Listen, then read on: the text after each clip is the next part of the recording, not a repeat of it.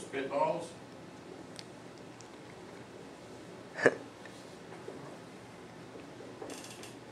Good, okay. Let me start from the beginning, as they say. 10,000 BC. That's far enough back, right? Okay, 10,000 BC. We were all hunters and gatherers.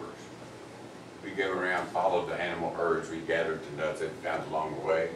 And after a while, at some point or another, we realized that when we passed by the same place, the same kind of crop was growing there. We decided, hey, we can actually depend on that crop growing there. Let's stop following herds, let's sit here and tend this crop. So that's when cities started. That's when little villages started. That's when cities started. They grew up, they found water, they learned how to domesticate plants. They learned how to domesticate animals. And from the natural cycle, we got all of mankind's necessities. Fiber to clothe ourselves, fuel to burn for energy and warmth to eat, medicine for all our ills, and food. That's what comes up out of the ground. Right? That's what you get out of the ground. Yeah, natural cycle. And our agrarian and agricultural cycle built up around it. And farmers became very valued citizens. And being able to depend on a food stream every year became a very valuable thing. And so land was the means of producing wealth.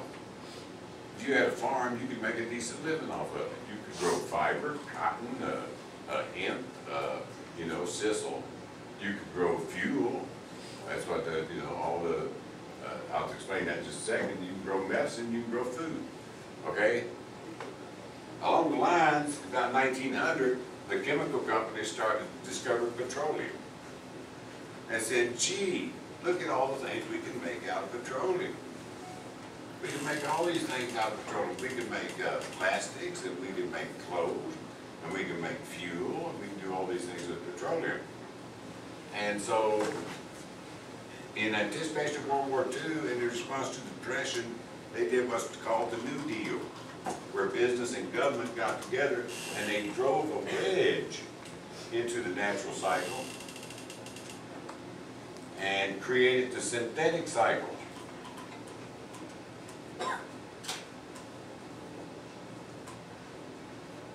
Where fiber, food, medicine, and fuel all of a sudden starts being created and produced and distributed by the synthetic manufacturers. 1937. The New Deal legislation named corruption and named criminalization of the farmer and those people who produce from the natural cycle. And all of a sudden, they regulate what food you can grow, they regulate what medicine you can grow, they regulate what fuel you can grow, what fiber you can grow.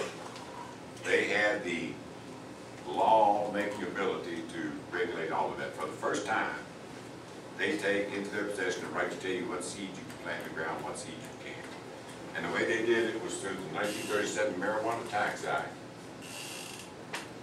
Because it turns out that marijuana, also known as cannabis, also known as hemp, is the #1 fiber on earth, the #1 fuel on earth, the #1 medicine on earth, and the #1 food on earth.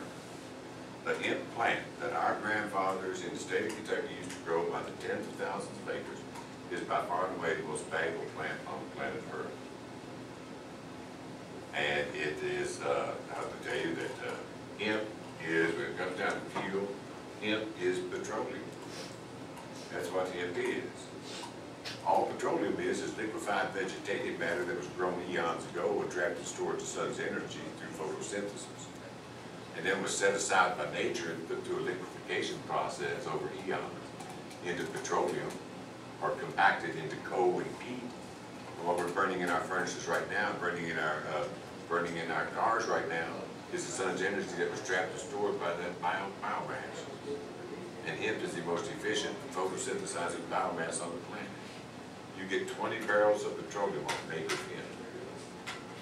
If we planted 6 or 7% of the U.S. agricultural land in hemp, we wouldn't have to import another drop of oil. It's also the #1 medicine on earth. Marijuana. That's what we're talking about. We're talking about cannabis, marijuana. And hemp and marijuana are both cannabis. All right, just cultivated in different directions.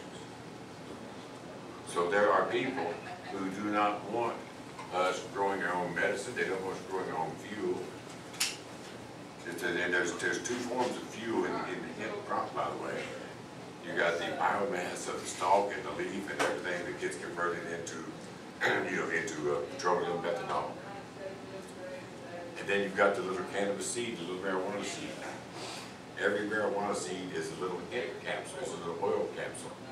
There's 35 to 40% oil by weight. If I have 100 pounds of hemp seed, I have 35 to 40 pounds of the premier motor lubricating oil on the planet.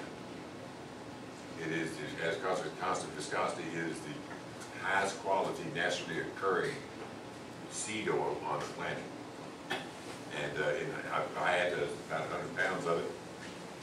I poured Willie Nelson and I poured hemp oil in my Mercedes diesel in 1991 and drove it across Kentucky to prove that hemp oil is in fact a fuel.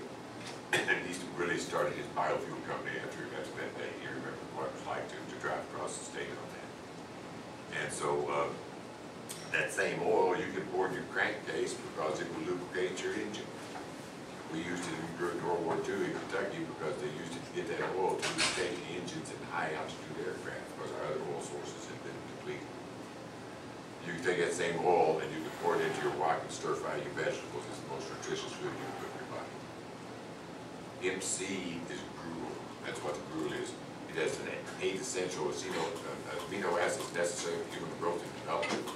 It's the #1 source of linoleic and linoleic acids, which cuts cholesterol and plaque. It's the #1 source of gratacin, which boosts your immunological system. So it is the #1 food on that. The people, 1937, the synthetic manufacturers. Look here. The cotton's made a little comeback, but more than half the fabric on Earth today is synthetic. Fuel, the petrochemical companies are spending hundreds of millions of dollars to try to make cannabis illegal, keep it illegal under some sort of false guise that represents danger to it. Medicine, it is the #1 medicine on Earth. It was the basis of more than 60% of the patent medicines on Earth prior to its illegalization. The AMA just came out and said we're reversing a 72-year stand. It is a medicine.